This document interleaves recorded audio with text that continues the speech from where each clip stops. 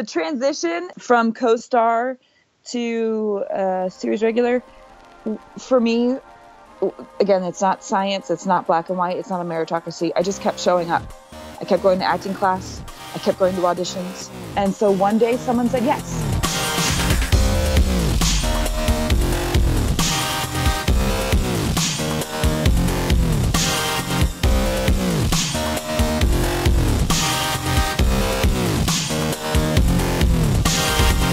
Listening to Inside Acting, a podcast dedicated to demystifying the inner and outer game of success in the entertainment industry.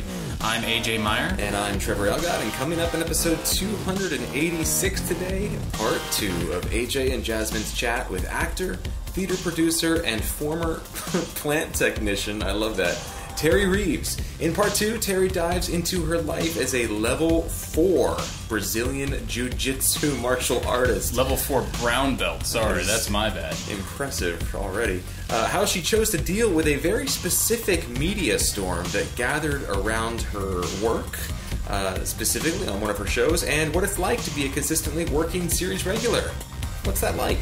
All of that and more coming up in episode 286.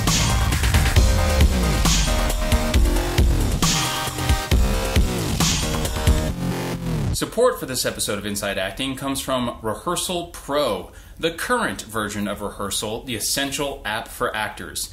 And it's available now in the iTunes App Store. If you want to learn your lines, be off book for your auditions, explore your character, make stronger choices, and do a whole lot more, go right now to rehearsal.pro/IAP to learn about all the great new features in this newest version of Rehearsal. Guys, I use it all the time for almost every single audition. It helps me get off book.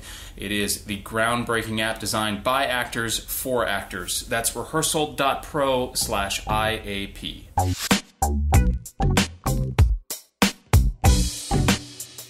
Dude, it has been a while since we've done one of these in person, and I was watching you do that announcement, and you were doing like this, like you were like DJ record scratching with your hands. You were like, I am Italian. I cannot help it. I talk with my hands even when you're not around. So you guys might notice that again the audio is a little bit sort of different than it usually is. That's because we are between shifts at our Thrival job, making it happen on a Saturday afternoon in Culver City with the Zoom H5N set up on top of a Jenga box in the break room, man. But this is how we roll. We want to make sure we get these episodes out. That's right. And I think, you know, when we first started this thing so long ago, I was pretty like committed to like, just it's got the audio quality's got to be awesome. Like it's just got to be like that is a no sacrifice thing. And the older I get, the more I'm like, I want to maintain that as much as possible, but I'm far more interested in just getting the work done because I was putting like 80% of my energy and thought time and mental capacity into like it's got to be perfect, and it was just it's like I didn't need to be that perfectionist about it, you know? Yeah, well, yeah. I have to, I mean, I think I've said this on the show before, and I've certainly said it to you in person, but I do want to thank you for being that sort of focused and diligent in the beginning, because I really do think it set us apart. In fact, I know it set us apart because I didn't, I've actually heard this from listeners. Yeah, we've gotten a few comments over the years. People said, I love the audio quality, and you guys do, you know, because if you listen, there's a lot of people just start up podcasts out there, and they don't focus on it, and then it ends up, you know, being I don't want to say unlistenable to, but at the very least difficult to listen to, you know, and then as we sort of grew, and I remember talking to Nelson about this, our former producer back in the day, and he used to tell us content is king, content is king, content is king, and the content has also stayed, you know, consistent. So if there's a weird episode where you have to call in on a phone, or I'm in the middle of Yosemite and I call in on a phone, or whatever it is, it's cool. It's you know, our listeners have stuck with us, and the H5N is what we used to record that little segment when you and I were camping in the Western Sierras. And it's been through many an interview with us, so it's a handy little device. And, you know, I do, you know, whenever it's possible, we try to, like, really step it up and use the great condenser microphones. But sometimes it's not, and we just want to get the work done. It's all about doing the work. So let's do a quick catch-up here, man. What is new in your world? I mean, there's the Unite for Strength, SAG-AFTRA. You just like watched me type it. I did watch you type it in the outline. the Unite for Strength. What do you call it? What would you call it? UFS is a slate. Thank you, slate. That was the word I was looking for. Yeah, I don't want to spend a lot of time on this because I don't want us to sort of turn the podcast into like this political platform or anything like that. But I do want to mention just personally, because it is my life and my choice. I have chosen to run as a delegate for the convention coming up in October. And I'm running with the Unite for Strength slate with the likes of Ben Whitehair and Jen Levin, our production coordinator. David North 17th. Yeah, David North 17th, Woody Schultz, all these like former guests we've had. Jen actually did the math the other day, and she counted like 10 or so either IAP quote-unquote staff or former IAP guests who are all running on the Unite for Strength slate. So, like I said, I don't want to spend a lot of time on it, but if you are a member of the union and you're going to vote, you're going to see those names on there, and I'm obviously going to ask for your vote right here, right now, but that's about all I'm going to say about it for the most part, because like I said, I don't want our podcast to be a political platform, and we're actually turning away guests right now who want to use the podcast as a way of sort of getting out the vote for themselves.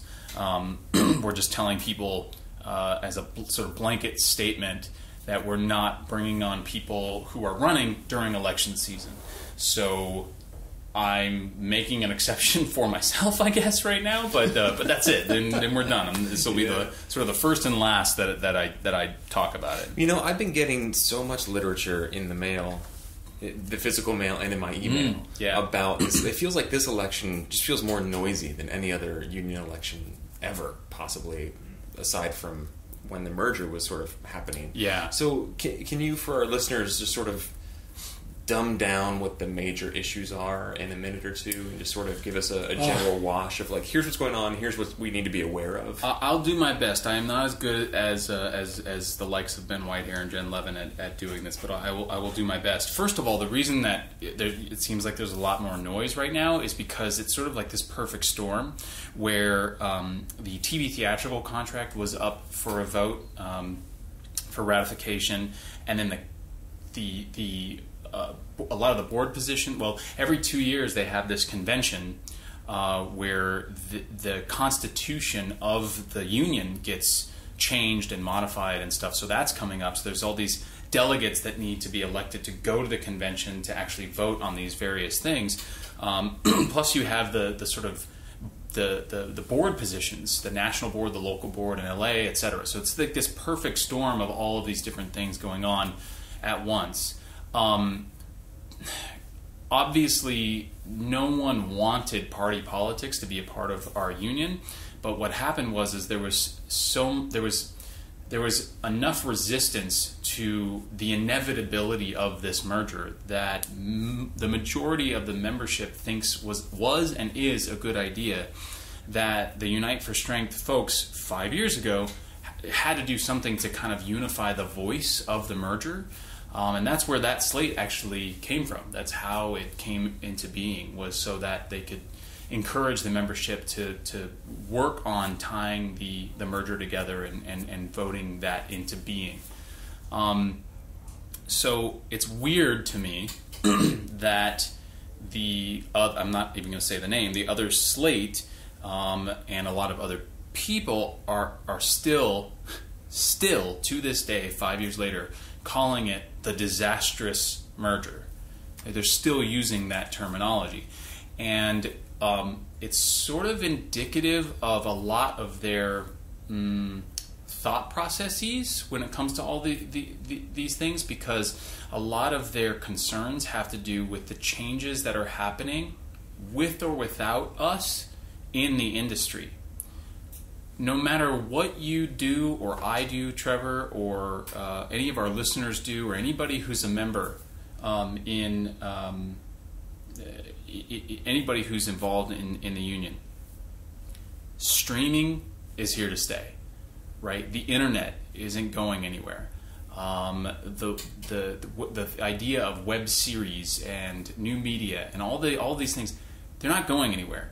The way that things used to be with the major networks, the major cable networks, and commercials, and all of that stuff, it's never going to look like that again. And a lot of the arguments and positions and wants of the quote unquote other side are about that. They want things to sort of go backwards or stay where they are or get to a place where it's never going to be again. They have other concerns as well. Many of them legitimate. I'm not saying that that's the only one, but since you said, can I sort of dumb it down to like the sort of base thing? That's what I see when I look at the landscape. Is there's this idea of like we need to move forward, or we're going to lose negotiating position versus the producers, or we can dig our heels in. And be the sort of stubborn mule and try to keep things the way that they are. But I think between the two, I don't think being the mule is a stronger position for our performers union to negotiate from, if that makes sense. We've got to be sort of pliable and able to grow and evolve, if that makes sense. Because we've talked about all this on the show for years, watching the landscape change. I mean, we've joked about how this podcast might someday be this really interesting time capsule of how our careers and our lives sort of grew and morphed and changed. But if anybody in 10, 20, 30 years from now comes back and listens to our podcast from episode 1 to episode whatever, they're going to be like, wait, what's a web series? You know what I mean? There's going to be a day where there's going to be they're going to be like, wait, what's ABC? What is CBS? I don't. What does network television mean? That doesn't make any sense. That sounds like a ham radio. That's so trippy to think about. Yeah, it's gonna happen. It's gonna because things change and technology grows and there's gonna be some really amazing things that come out of it. And so I think it's better. We're better positioning ourselves if we're growing with the times. As opposed to trying to keep things the same. That makes sense. If people want to sort of educate themselves further on this, what do you think is a good resource they can go to get a mostly unbiased take on the different issues on the table? Well, it would be difficult to get an unbiased take because the people who are running the union right now are all, not all, but mostly in the Unite for Strength slate, including Gabrielle Carteris, who we had on the show. I would say I've only been sent one sort of dissenting opinion article. Happy to post it on our website. I haven't had a chance to read through all of it myself, but I've been trying to come at it with as much compassion and listening as possible. And I've gotten amazing feedback from the person it matters the most to me, which is Jasmin. I'm saying like I'm so proud and inspired by the way that you've been handling some of the dissenting voices, because a lot of people right now a lot of people are very passionate about what's going on right now, and so people from both sides are being trolled like crazy on the internet by some people who are perhaps a little too passionate in that they're letting the attacks become a little bit crazy and personal, and there have been board meetings where people have had to be taken out by security and stuff like that. There's been some really crazy stuff happening. So I get being passionate. I don't understand being passionate to the point of needing to be escorted out by security. That's just not who I be. But I'm trying to. I'm sort of practicing on the trolls, if you will, the people who've been trolling I've been practicing on the trolls, the people who've been trolling my social media in the way that I would like to be able to listen to a Trump supporter, for instance, and really sort of seek to understand. Practice on the trolls. That's my takeaway right now. Oh, practice on the okay, trolls. good. I'm glad that's your one takeaway. That's going to make me sound like a complete jerk. There's a nugget of golden wisdom in that somewhere that I need to suss out still, but there's something there. Okay. Yeah, so if you the thing is, if you go to SAG-AFTRA's website, there's a ton of information there. Most of it written up by people who are running in the Unite for Strength slate, because that's who's on the board and sort of running things right now. You can go to their website as well. They have a website, and then the other slate has a website as well, and sort of their concerns. So it might not be. There might not be a centralized, there might not be a good answer to your question. There might not be like a centralized place to get all this information. You might actually have to just go out and try to suss out the information by reading it. One of the problems is that a lot of the information out there is actually misinformation and sort of misleading in order to rile up the misguided passions of people and get them to, for instance, vote no on the TV theatrical contract, which is passed. That vote is already over, and then vote for particular people in the election as well. So it's it's not easy. It very much sounds and is mirroring national politics. I was gonna say, so you're saying there's fake news? Yes, alternate facts.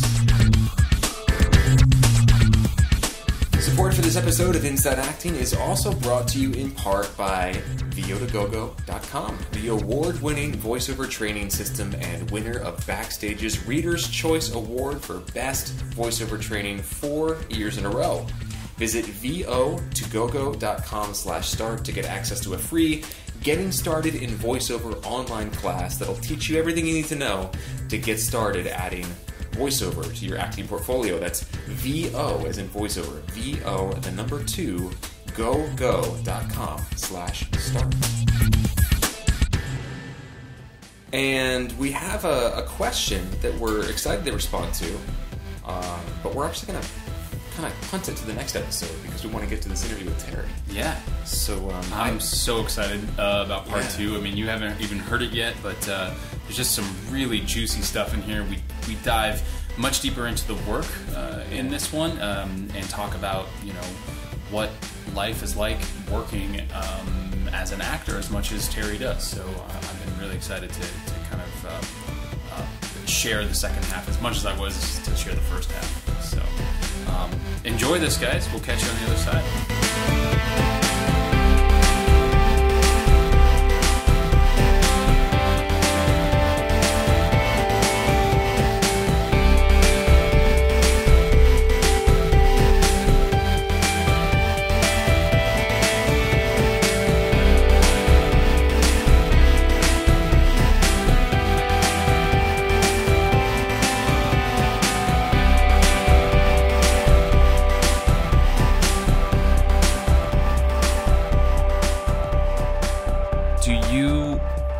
This is, I'm sorry to go so practical with this, but I'm just curious in terms of if there's someone else out there who wants to maybe pick this up as a way of, supporting themselves. Do you bring clients into your house? Do you meet at a gym? How does it work in terms of your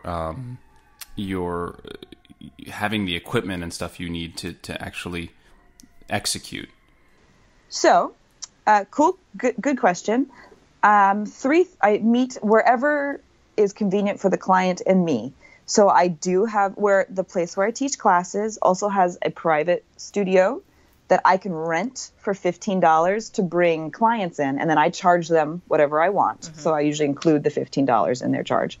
I will make house calls. I'll meet at parks with these people, or they'll come to my apartment complex. Most of them do because that's the cheapest thing for them, because my apartment complex has a gym. And they've given me the okay to use it. That's wow. fantastic. Wow. It's amazing. Yeah. But again, if you want to meet at someone's house or the park, you have to invest maybe a couple $100. And my trunk is full of crap. Dumbbells, TRX, resistance bands, medicine balls. This is full of crap. And so you want to train at a park, I can whip out my boxing gloves, my mitts, and we can hit for an hour and you're done. Yeah. Nice. Yeah. Nice. Which I've done before. Yeah. Speaking of boxing gloves, when and how did you get into the Brazilian jiu-jitsu thing? Not that you use boxing gloves, but I'm just thinking about the fighting. I do box. I took boxing classes, but that was more for fun. So jiu-jitsu, this is, again, there's two answers to this. I thought I was going to take jiu-jitsu class because my agent eventually said, gosh, you're booking so much as the girl who dies and cries. You play a great victim. People see. And I was like, excuse you? I want to be a strong female. Mm-hmm. Right? Remember what I came in saying to them. Yeah. And so I went, well, they don't believe me. I'm going to convince them. I'm going to go take martial arts for a month. I'll put it in my special skills section. Right? I don't even know what the fuck jiu-jitsu is. It's just the closest martial arts studio to my apartment. I'm like, I'll go there. And then the universe gifted me with this because there's no punching or kicking, so it's all grappling. So your face is never messed up. Thank you, acting. And it's the best self-defense, and it's geared towards people who are small, fragile, frail. So the smaller opponent, often females, learn how to use giant people's or aggressive people's mistakes and weight against them. So I'm learning things that I can pass on to other females or other people in general about self-protection and all of that business. Yeah. And it's really fun. You're rolling around. Hey, you can live spar every time. So you're rolling around in pajamas, beating each other up.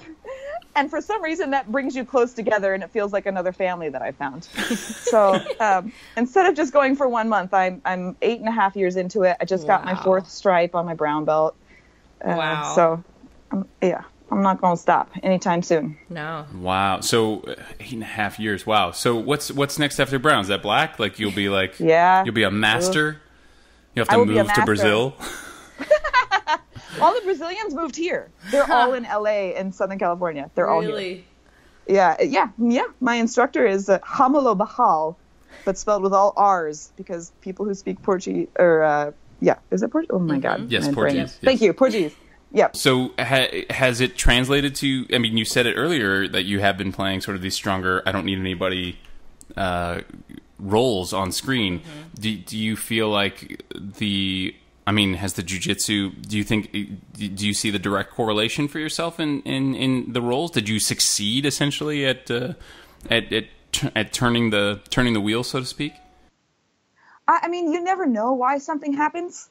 And but I have started playing stronger females. So I don't know if it's because I had jiu-jitsu or what it was. I have no idea why, but I'm just going to accept the gift because I've gotten to play women that beat people up or protect themselves or stand up for the underdog or aren't afraid to speak their minds. But and strong female doesn't mean aggressive or physical either. Strong females are women that are thinking, and vulnerability can be strong.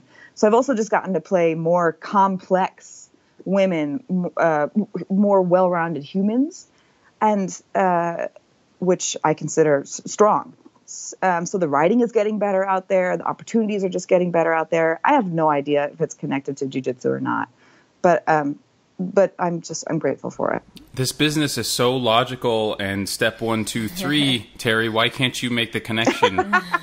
It makes complete sense. It's 1 = 1 in this business. Everything is Lord. black and white. Meritocracy, right? It's black and white. Thank you, AJ, for that correction. Oh God, yeah. I don't know. That was. I'm just realizing how stupid that question was that I asked you. Oh no, I liked it. Like, do you see the correlation to anything? I should never ask a question that has the word correlation in it on this podcast again. You learned a valuable lesson today. Yes, I did. I'm gonna go sit in a corner and think about what I've done. So This is cool because this allows us to sort of transition into the specifics of your career and your roles. There are a few that I'm dying to ask you about. One of which is Jasmin is a huge Wizard of Oz fan. It is her favorite film ever. Yes. She can not only quote every word from it, but she can also sing the score as she goes. Like the score that happens behind the lines. So I wanted to ask you about the stint on Once Upon a Time where you played a grown-up Dorothy Gale, and there's so much to talk about here, including the fact that it was the first LGBT. I think I read this. It was the first LGBTQ relationship on that show, where you on ABC Network, I think. On a major. God! Wow. Okay. I mean, don't quote me on that, but it was like a it was a big deal. Backlash. It was a big deal. It was a big deal. Yeah, and you had a relationship with Little Red Riding Hood, right? I did. Yeah. So anyway, I'm like, when I read all of this, my mind was like exploding because I was like, that's amazing, and I was curious to ask you as the actor, right? You're just showing up to do the work. It is a job for you, and you're kind of in the middle of it. But then that means that I feel like maybe you were in the eye of the storm. So could you talk about what that was like, or if it was a big deal at all? Maybe it was just like whatever, and nothing came of it. But what did you experience? I guess media wise or attention wise from that time. Well, when I first got the job, I just went, wow, what an amazing opportunity. Yeah. And so it becomes about gratefulness for the work. And you go and you show up on set, and no one's really talking about anything except how to make this story come alive. And so you're just as truthful as you can be in the role, right? And on the side, because that's our job as actors, to tell a truthful story. So all the rest of the business about the relationship being an LGBT and all of that came later, after we got to do the shoot, and quite frankly, I was glad that I was a part of that. I'm glad that I got to have a little toe in what I hope is a change in the representation of those kinds of relationships on television. I have a close family member that is, responded. She was just grateful that was on TV, and it was a personal thing for me too, just to be able to be a part of a storyline like that. As far as backlash goes, or the media following the airing of the episode, I've learned, because of some other experiences with other shows, to just not read that shit online. Just don't go to those pages on Facebook where people are like, I hate this, I love this, I hate this, I love. I mean, that's not my business. That's their business. That's their own story. That's their personal reaction. Yeah. Let's see. I think that's my final answer. Yeah. No, that's great. I mean, many of myself, or many of our listeners don't, they don't necessarily have that experience, and there's no way to know unless you're actually in that situation. So to have what is essentially advice on that front is invaluable, because you have had that kind of experience where I could receive negative media, you mean? Yeah, exactly. I mean, and what's crazy about this whole thing is playing, like, if you separated out all of the parts of this situation, they would all be really intriguing. Like, just the fact that you got to play Dorothy Gale. Dude, grew up on Wizard of Oz, right? Like that, just separate that part of it. And then there's the sort of practical, I'm an actor who booked an awesome job thing on a successful television show. And I'm a girl who loves physicality, and Dorothy's running around through the forest with weapons. Hurting. Love that. Yeah, so there's all these different elements to it that, when separated out, each one would have been amazing, but then put them all together, and it's such an interesting, crazy experience. And that wasn't your first, you had multiple sort of recurring roles before that on a couple of soaps, on Battleground. Chicago Fire is one thing you're most known for. What I have sort of two questions around this. One is, what do you feel like was the transition, or I guess the stepping stones to get from those co-star roles that you were booking yourself with casting director workshops to these recurring roles? That's the first question. And then the second question is, when you're actually in role, what do you find are the biggest differences between, you know, being sort of a day player and being a recurring, besides the obvious of like, well, I'm on set more? The transition from co-star to series regular, for me, again, it's not science, it's not black and white, it's not a meritocracy. I just kept showing up. I kept going to acting class. I kept going to auditions. I kept doing my life, and I kept going to, prepared and ready. And so one day someone said yes. The person that said yes first was Battleground, and it's this tiny little web series. They paid us $900 a week and to go live in Wisconsin for 3 months. And it was amazing. Yeah, I got to be an actor. So I said yes to jobs that's not a sexy job. That's not, compared to what you make on a television set in LA. We lived in like a bed bug infested motel, for reals, for 3 months in the butt ass cold of Wisconsin, wearing clothes because the show was set in summertime while it's snowing. Anyway, but then I have experience under my belt. And then I go to auditions that I get into more rooms that way because I have some stuff on my tape. And then I booked Chicago Fire. But again, it was just, I showed up to Chicago Fire, that audition, the audition hallway, there was like 35 girls and a waiting list after that. I was like, there's no fucking way in hell. So I just walk into the room, I do my work, I show up as much as I can as my artist self, and then I left. And I was like, well, at least I had a great time for 30 seconds. Yeah. On to the next. And then they called me and they're like, you got the job. And I went, excuse you, what? So, I mean, you just keep showing up until someone says yes, and they'll start saying yes more and more. Once someone says yes, then they're like, oh, okay. Yeah. People need other people to say yes first, unfortunately. So it was a combination of, hard work and showing up and luck. Being on set more regularly is the thing. You're on set more short, but you're also in the rhythm of acting. So, which is you're like you're on a train and you don't get off the train. When you're doing those little guest players or those, you audition once a month, then you can atrophy in the middle if you're not in class. And so your engine is always revving, which I love because you feel like you're in your actor pants. Yeah. And then you get comfortable because you get to know the person behind the camera. You get to know the person doing your hair. You get to know, it becomes that community. You become part of that team, which for some reason I developed a huge love for. It's probably theater school or jiu-jitsu family. So you get personally invested in the thing that you're creating, more so than like showing up, trying to do your job for one day and then bailing, which, there's a gift in that too, but, there. End of ramble.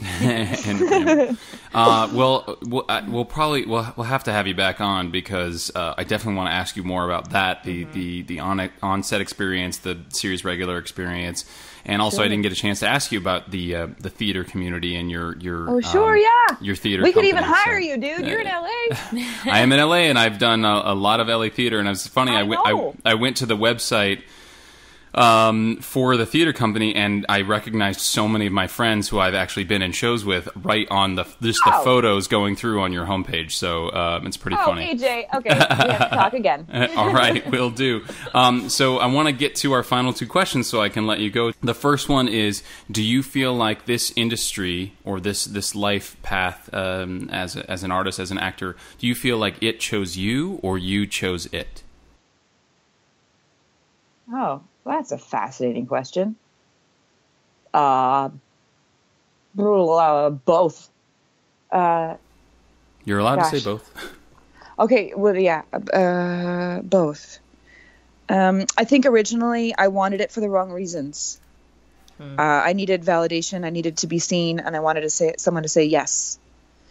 So I came at it for an unhealthy reason, but also I had stories to tell and I had life to give, and so that was part of my mix. So I had unhealthy and healthy reasons for coming to it, and I think the universe, God, whatever you want to call it, has a design for us, and it brought me to it. It brought me to this art on purpose because God, universe, whatever, had something to teach me and had people to teach through me. So it also came to me. Does that make any sense? Absolutely. Perfect sense. Okay. Thank you. Yeah. All right. Second question is, Yes. if you could boil down all of your experience, all of your years of training and life on set into one piece, one nugget of advice to give, what would that be? Oh my goodness. Oh my goodness. It's a lot of pressure. Oh no, it's important. I just live open-hearted. Just live wholehearted. Just say yes. Wholehearted living, and it hurts, and it's vulnerable, and you'll get punched and thrown this way and that, but you'll feel everything, and you'll get to go on a ride instead of hiding from whatever is out there. Even the hard stuff, you got. I mean, it just it shapes you, it builds you, makes you smarter, stronger. So yeah, wholehearted living is what I learned is the right living for me. Even though it's harder, it's better. Does that answer your question? Yes. That's Okay. beautiful. Yes. Wow. Terry, You're speaking to me. Yeah, you're definitely speaking our language. A lot of what you shared with us today is speaking our language. Especially the cursing for me. Speaking our language personally, also speaking the language of the podcast. I'm so grateful. You guys asked fantastic questions. Thank you. Thank you. Thanks for being on. If people want to find out more about you, Teri, I found your website just through a quick Google, but are you on the Twitters, the Facebooks? If people want to follow your journey, how can people find out more about you? I'm on Twitter, Instagram, and Facebook, and I have my normal page, which is just Teri Reeves, and then I have my fit pages, which is Teri Reeves Fit, where I post personal training stuff. If you send me a personal message, I'll respond because I love chatting with people. Awesome. Yeah. Well, we'll put links to all of that in the show notes for this episode. And I started after Jasmin told me about you. I started following you on. I think it's Instagram, and the stuff he posts on there is fantastic. I love the you doing push-ups by the copy machine the other day. That was pretty funny. I'm so glad you enjoyed it. Yeah. Thank you again, Teri, and like I said, we'll have to have you back on to ask you about the other stuff. But thank you so much for spending time with us. Thank you guys. It was a pleasure.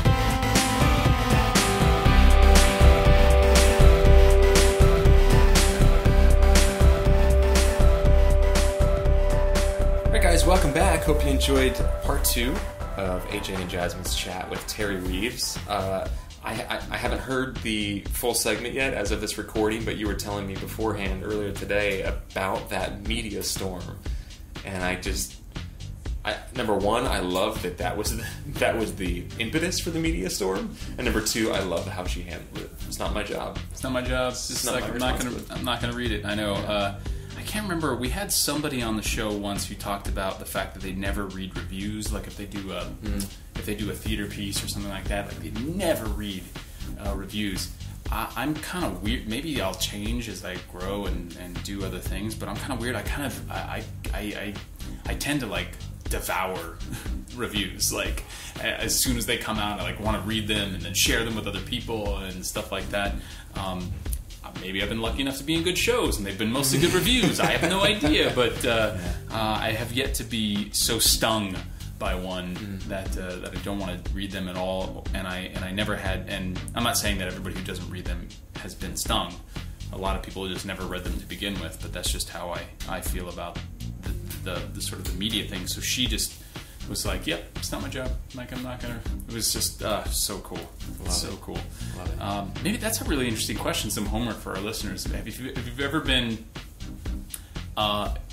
if your sort of viewpoint on either reviews or media attention or something has shifted because of media or because of attention or because of a review or something like that, maybe write in with your story or call in with your story. Dude, I would love to hear from people about that. Wouldn't that be an interesting? That would be really cool. Sort of the entertainment industry meets journalism kind of thing. You know what I mean? Because like there's such a blend right now. Oh, we were just talking about what a world we live in with like alternative facts and stuff like that. This is sort of looking at it from another angle. Yeah. If anybody's got any cool stories there, please write or call in.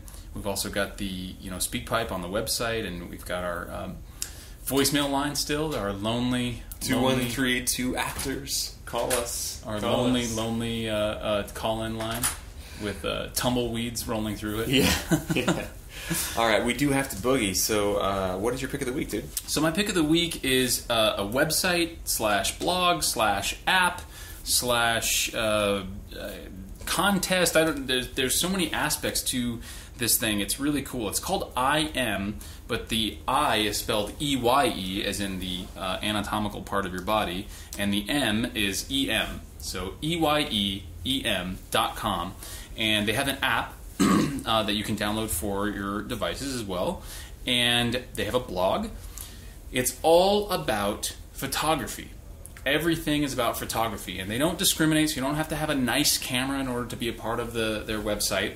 But here's just some of the aspects. The blog will teach you how to take better photos and edit them better.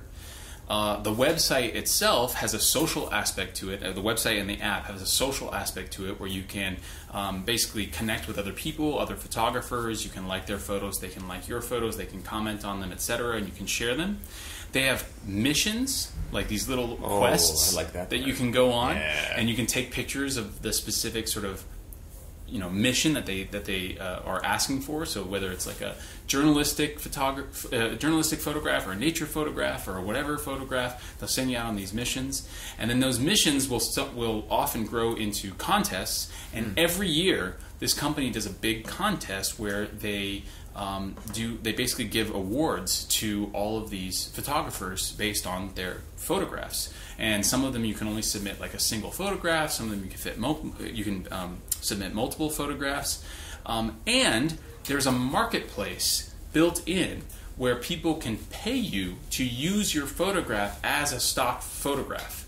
So they take care of all the copywriting and all of that stuff, and then people can you can submit a photo that you've uploaded for any of these other purposes, and there's just a switch that says, do you want this to be allowed in the marketplace or not? And if you say yes, then other people can come and actually purchase the rights to use your photo in, say, like a magazine or something like that. And do they handle the payment for that? And yeah, it's all done through the app. Yeah, exactly.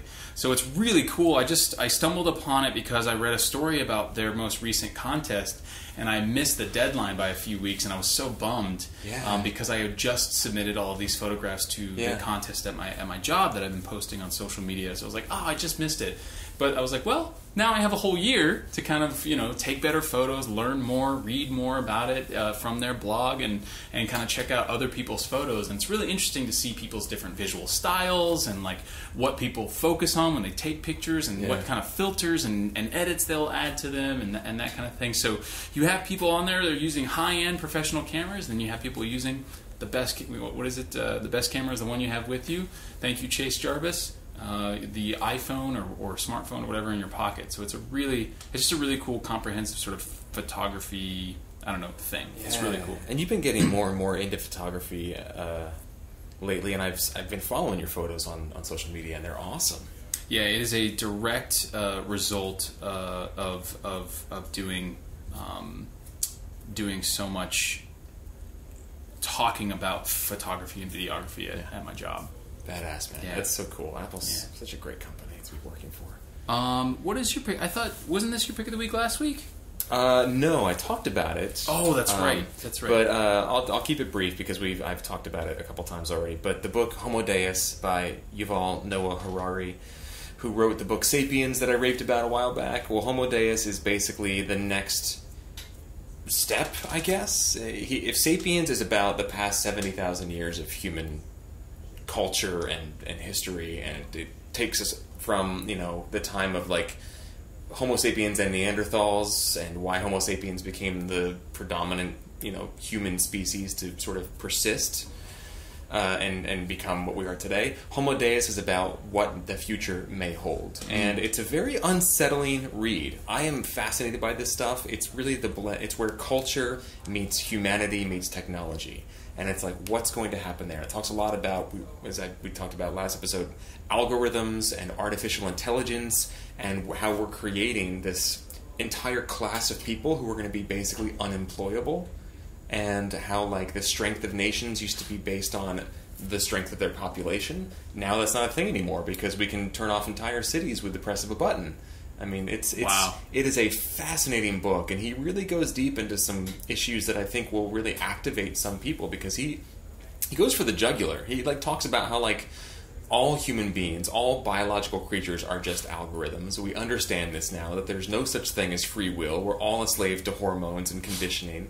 And the soul is just this romantic idea, and that it doesn't really exist. And it's like, and the whole time you're like, I don't know if I agree with that, dude. But you're reading it, and then you're like, I got nothing. I have no argument. But I also have no soul. Yeah, so. Right. So it's a very, very, very compelling book. I just definitely top 5 books I've ever read.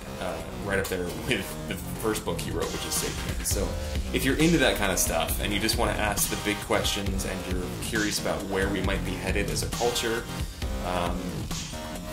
and the things that we hold dear, the belief systems that we hold dear now, and how they might be just completely dismantled in the next 10 years by some new technology and some new government structure because of all the things at play, all the variables, climate change, immigration, like just you name it, man. Technology is the big disruptor, and it's a really mind-blowing, disturbing but fascinating look at where we might be headed. So wow. I can't recommend it enough, man. Wow, 10 out of 10 stars. I'm giving it 10 stars. Giving it 10 stars. Yeah, Homo Deus. Turn it up to 11. Yeah, Yuval Noah Harari. Links to that and to I Am on our website, so check those out. We got a boogie, so let's get out of here. All right, today's episode of Inside Acting was produced and hosted by yours truly, AJ Meyer, and of course Trevor Algett. Jen Levins is our production coordinator. Gadali Gubrick is our marketing and web director. Deborah Smith is our community manager. Grace Gordon is our director of public relations, and Fern Lim designed our logo. We both contributed to the editing and mixing of today's episode, and composed. And Trevor, I almost slipped. See, you got me excited last episode. You almost said I composed our theme and interview music, but actually that's Trevor. Awesome. You can sign up for our weekly email dispatch and listen to all of our episodes, all 286 of them now, over at our website, insideacting.net.